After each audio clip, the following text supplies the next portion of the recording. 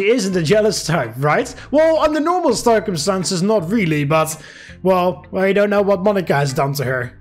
So, I don't know.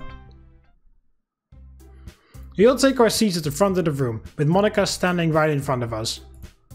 Okay everyone, here's the news. Starting next week, the student newspaper and photography club are going to be going around and doing a profile on all of the different clubs. It's part of their biannual Meet the Clubs piece that they do every semester. As of now, they're scheduled to meet with us to do their piece next Monday. So I was hoping that we could think of something that'll really show off the club. Natsuki audibly groans. Is this going to be like the festival again? Oh, is this going to be like the festival again? Monika seems a little taken aback by this, but she tries to shrug it off. No, not really. We won't have to be performing for anyone this time, and I certainly don't think we'll need to put in the same level of preparations for this compared to the festival. But I would appreciate it if we could at least come up with something nice that will show off the club. Everyone takes a moment to collect their thoughts. Sayori is completely zen. It's like, almost got it, almost got it. Also, this is the perfect lineup from small to longest. Or tallest. Smallest to tallest. Please be in this configuration always, because for the face cam it also works out. After a moment of silence, Natsuki is the first to speak up. I wouldn't mind baking cupcakes again. I still have plenty of ingredients left over. I did happen to keep the welcome banner that Mark and I made for the festival. I just need to find it. It's somewhere at my house, and I wouldn't mind some help looking for it. Yuri looks whimsically at me. It doesn't seem like she wants to let... it doesn't seem like she wants to let what happened between me and Sayori go. Yeah, I wouldn't mind helping you again. I'd love to come over to your place anytime. But you came to my place. You came to my place last. Preparing for the festival with you was really fun. Yuri looks off, attempting to compose herself. Yeah, it was really nice. She says that softly to herself, but quickly realizes that everyone overheard. Oh, I mean, yeah, I would love your help. I chuckled to myself. Yuri's mannerisms have always been adorable. Sayori once again I still haven't. Yeah, why the hell didn't you talk? Why the hell did you talk about that? Sayori once again shoots me the same quizzical glance she gave me yesterday when Yuri brought up the time we spent together last Sunday. Sooner or later, I'm going to have to resolve all this, and tell Yuri that I'm with Sayori, as well as tell Sayori everything that happened between us on Sunday. Hopefully, that will put her mind to rest. Thankfully, Monika comes in to seemingly save the situation. I can type up a summary of what we do on a day-to-day basis, and write some things down for what we could tell the newspaper. Oh, I know what I can do! Everyone turns to Sayori. I can go to the library and get some books for us to read. I think it'd look good from when they take pictures of us. Great call, Sayori. As for you, Mark, do you have any ideas? I take a few moments to think to myself. Maybe I could write some poetry. I mean, I'm not the best at it, but that's kind of like one of the best activities that we do in the club, so, you know.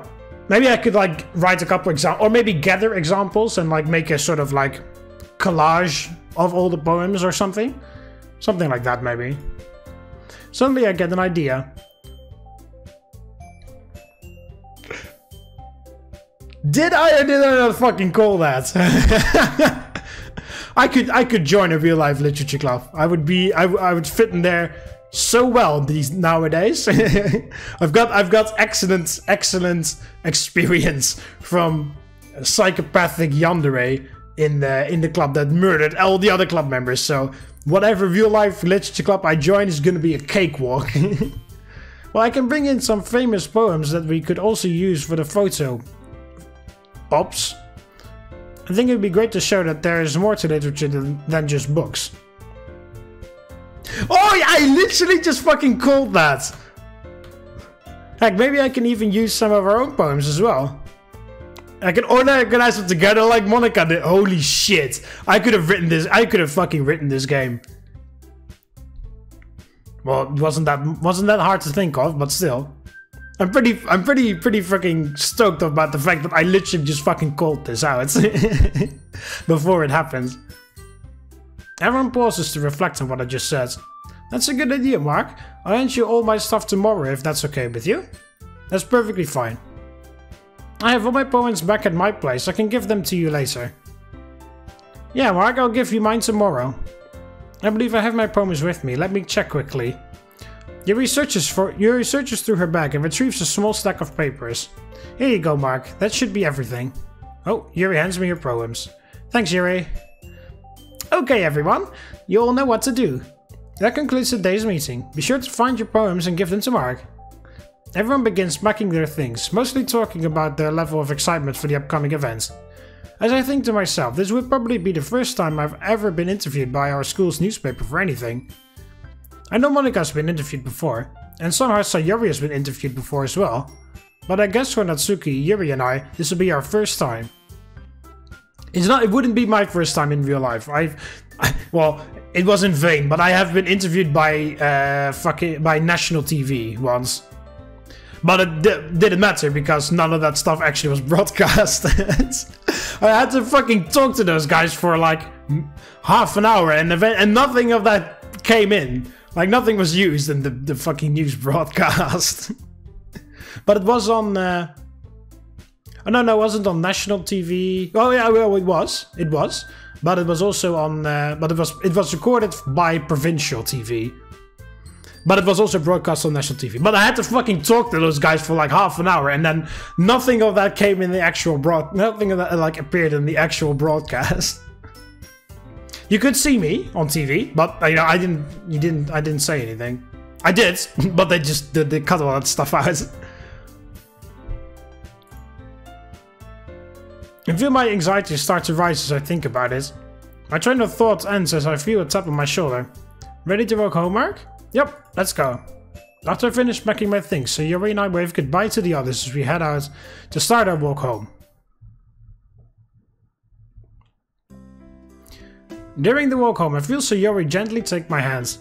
When I turned to her, she kept looking straight ahead, madly blushing. I smile to myself as we keep walking. It seems that we've got more comfortable with showing off our affection for each other in public, even if it's something as simple as holding hands. Sayori seems to be in a really good mood today. Well, she did say me being around helps her feel better. Granted, I have no problem spending time around Sayori.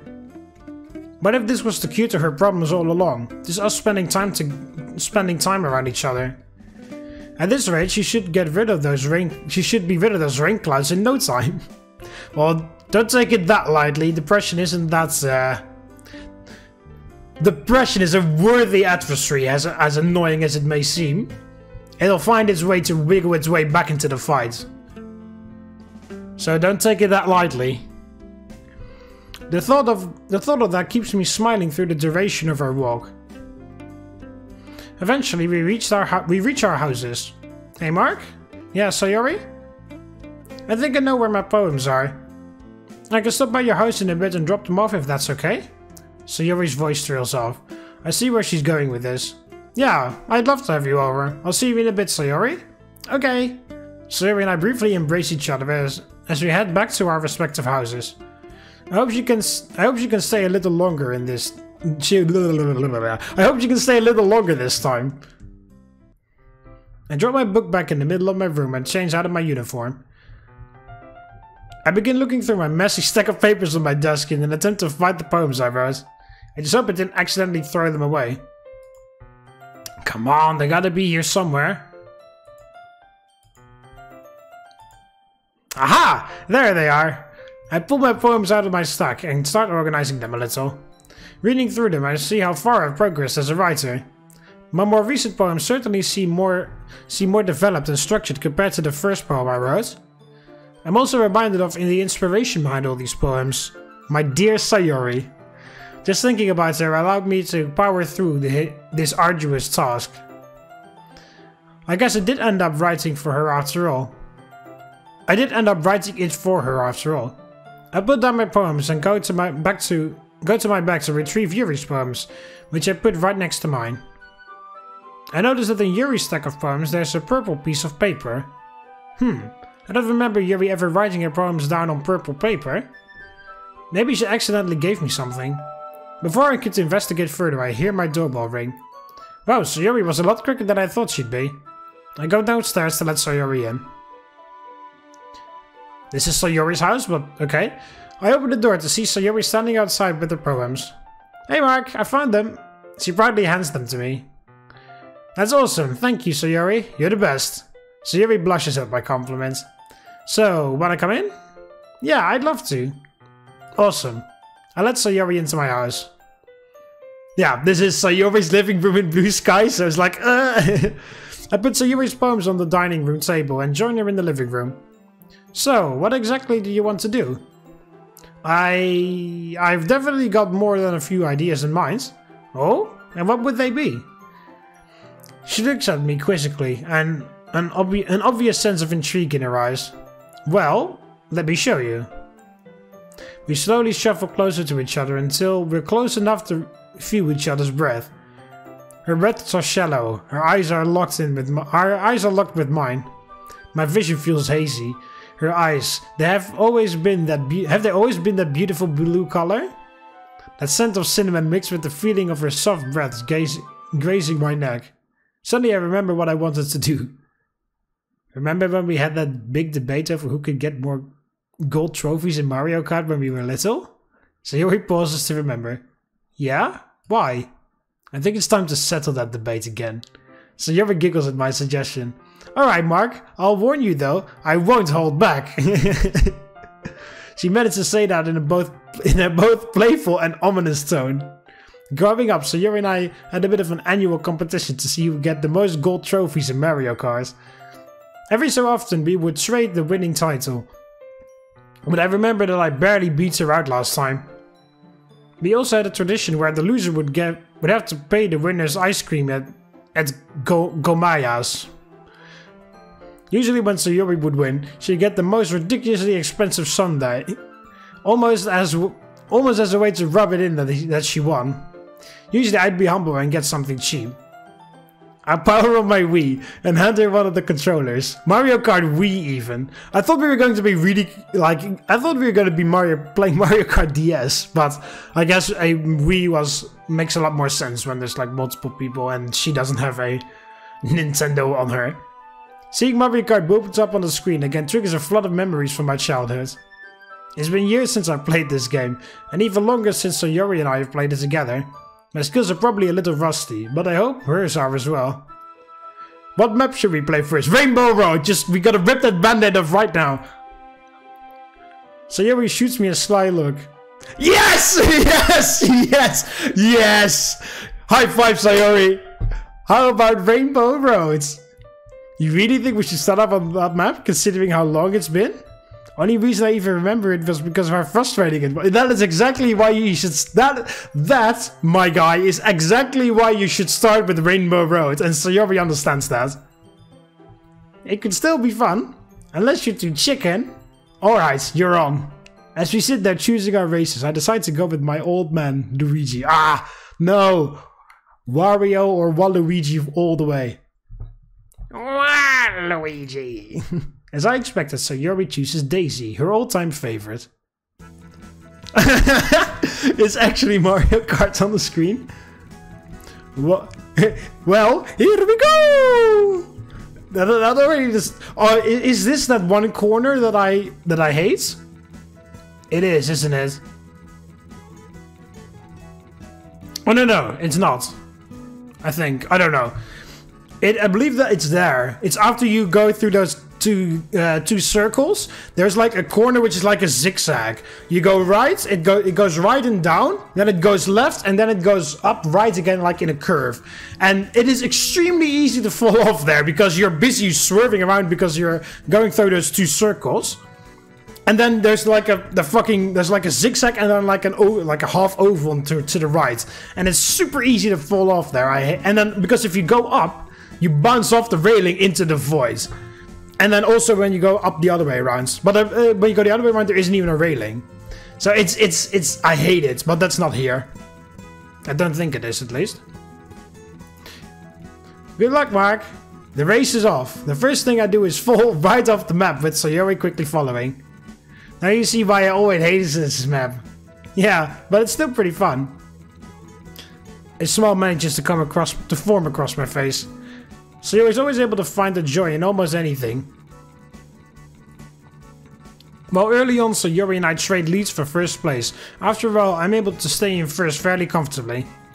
Of course, that means I've been bombarded with red shells. Blue shells, that's what you should worry about. Why do you have so many red shells? The farther you are from first place, the better items you get. Oh yeah, I need to play this more. Sayori lets out a giggle as she throws out another red shell that nearly hits me. Nice try. However, as soon as I say that, Sayori is able to pass me. Thank you! Sayori and I continue to trade leads for most of the first 2 laps. Neither of us able to gain much distance on each other before the other takes the lead again. Finally, it comes down to the last stretch of the race. I'm barely in first. I can almost see the finish line. Seemingly out of nowhere, one of the NPC players start to catch up to us. In the blink of an eye, the NPC passes Sayori and is right on my tail. Now, I don't need 2 things to worry about. Well, time to use the shells I've been saving for the end. I start throwing out my shells randomly in effort to get the NPC and Sayori off my tail. The first shell hits the NPC successfully. Its cart quickly spirals out of control before promptly falling off the map. However, Sayori is able to dodge the other shells I threw. I look to see that I still have 1 left. How? You can only get 3 shells at max, unless this guy has a 3 shell. Like, he deployed the 3 shell that swerve around and then he kept like 1 extra shell in his inventory. Which is luck, because, you know, you can only use, well, whatever. I guess that must be a strategy, because it's impossible otherwise. Because if he only had a 3 shell, 1 hit the NPC, so then he only has 2 left, so he cannot have another 1 remaining. So he must have he must have had the 3 shells deployed around him and then 1 shell in his inventory. The green shells. With the finish line only about 10 seconds away, and with Sayori and I neck and neck, it's now or never that I use my last shell. Take this! In desperation, I throw my last shell out randomly. However, I come to regret that decision rather quickly. Oh crap, no! I somehow end up hitting myself with the shell I just threw. Before I know it, Sayori passes me and wins the race.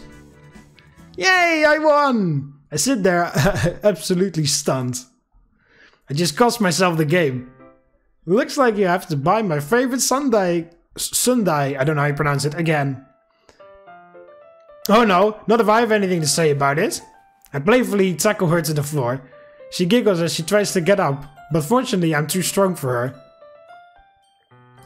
What the hell? This looks nothing like the other one. Hey, no fair, meanie, you promised. Sayori playfully pouts while giving me puppy eyes. Under most circumstances, they really wouldn't work on me, but for some reason today it's super effective. It's because your Wii is on. Even though, yeah, Pokemon is also from Nintendo, right? Yeah, I believe so. It's Japanese, so that's close enough. Under most circumstances, oh yeah, I just read that. I know. I'm gonna buy you whatever you want. I'm just messing with you, Sayori. Sayori shoots me a look of relief. So when do I get my ice cream? As soon as you can get up.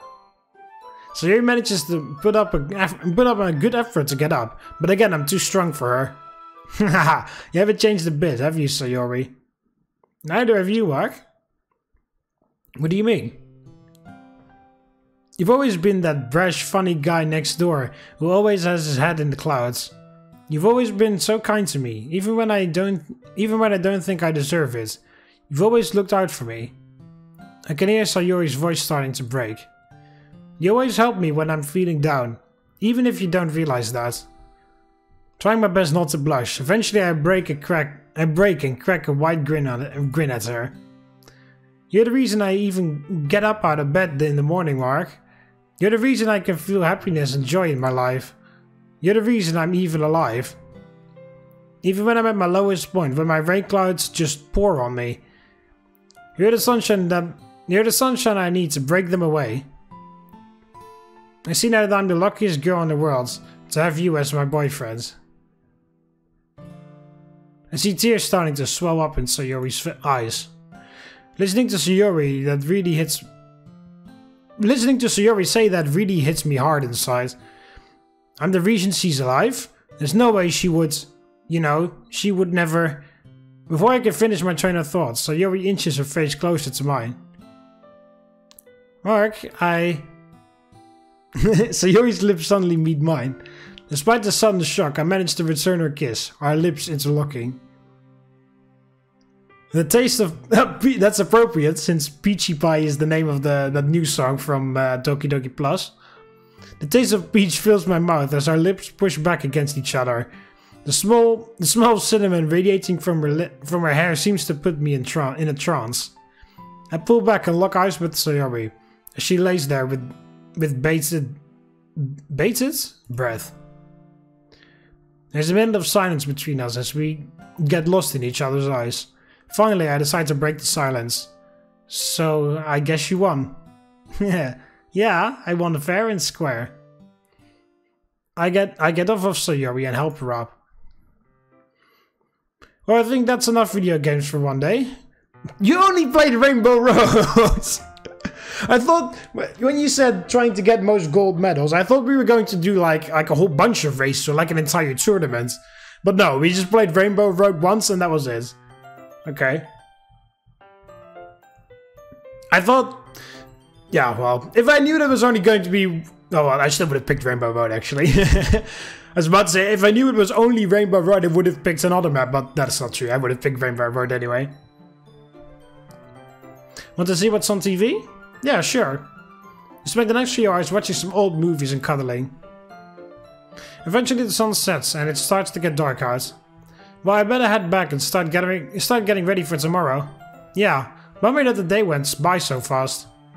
Yeah, but I'll see you tomorrow, Mark. I had so much fun with you today. I did too, Sayori. I'll see you tomorrow. Sayori gives me one more hug before leaving to go back to her house. As she shuts the door, I collapse back onto my couch, exhausted by today's events. We finally kissed. I still can't believe it. I should have seen it coming, but I'm surprised with just how well my relationship with Sayori is coming along. Even if I have no idea what I'm doing. Or maybe this was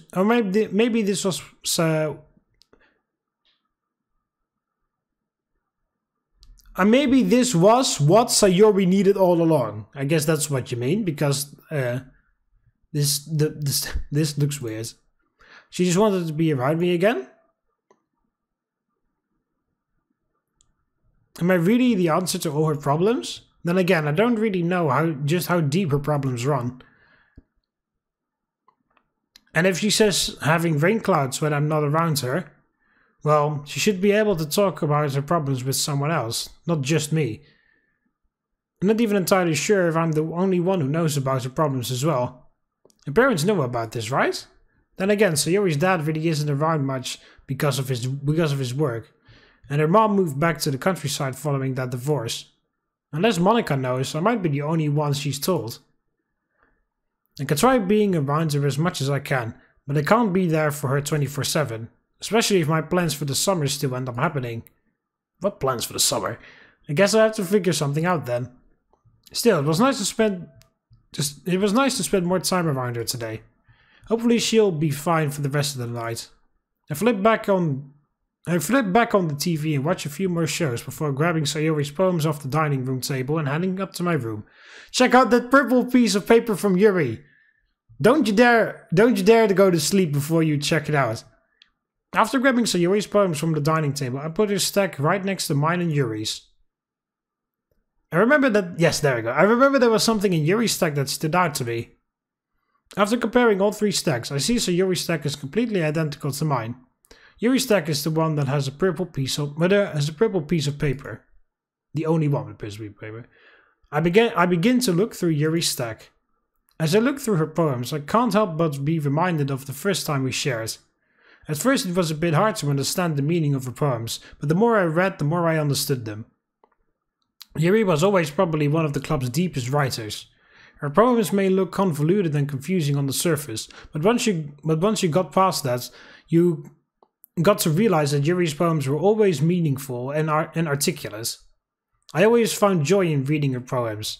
They can always be as fun to read as Natsuki's, and just as deep as Sayori's and Monika's. She truly is a talented writer. Heck, she might even be one of the best writers I've ever met. I really have learned a lot from her. Through my train of thought, one of the pieces of paper escapes my grip. I put the poems on my desk and bent down to grab the stray paper. I look at the title. I don't remember reading this one. Oh, this is one in purple. Calligraphy. Oh, yeah, that's like the art of writing, I believe. A blank, or like, I believe it's mostly like a Eastern or Eastern, like Asian, maybe specifically Japanese thing. But like that's like when you have like I believe it is like a huge like parchment paper that you have to like really like you have to put like weights on it to keep it like nice and tight, and then you need to grab like a sort of like a pencil. I don't know what it's called. It's like a paintbrush, and you need to like and then you write the characters on it very delicately, and then like usually they wear like one of those what are they called, kimonos or whatever, I don't know what they're called, but they're very long sleeves, and then you need to use your other hands to keep the sleeve away so that they don't actually like drip in the oil or in the ink, I mean. A blank banner spread out and ready to become a work of art. The calligrapher prepares her pen. Inspiration is rushing to create. Every mark she makes, every stroke of her hands, precise, calculated, and yet still expensive. Hey, she's finally using the parchment paper that I bought for her in Blue Skies. I bought that as a present for her in Blue Skies, but the game never brought it up again. I bought it, I never gave it to her, Yuri never said, I never gave it to her like off camera or whatever, Yuri never commented on it. I just spent a crap ton of money on it, and then it never was brought up again. So now she's finally using it. It took me 2 months, but we're here. From deep within, she finds her innermost feelings, making them known across the banner before her. All the while she thinks only of him, with whom she filled another banner. Oh shit, is this like literally like a love confession in poem form? The story she lays will last only as long as the material which bears it. The canvas, as her life, is frail and temporal. The ink, as her feelings, may fade under poor treatments. Yet she continues, undeterred, carried by her wish to make her feelings known, laying them bare to the world, the only way she knows how. Finally, the banner is complete, the story told, her love expressed. As fear and courage fight for her state of mind, she delivers her work to him, with whom she filled another banner. Yeah, with every ounce of courage, she hands it to him. A confession of everything she cannot say. She breathlessly awaits his reply, but finds contentment in knowing there are more stars She finds contentment knowing there are more stories ahead for the two of them to create together. With all of my love, Yuri. Oh my god. Wow. That is ridiculously beautiful, but of course I cannot fucking betray Sayori, but holy shit. Oh shit. She likes me. And on that bombshell, it's time to end. Thank you very much for watching. Good night.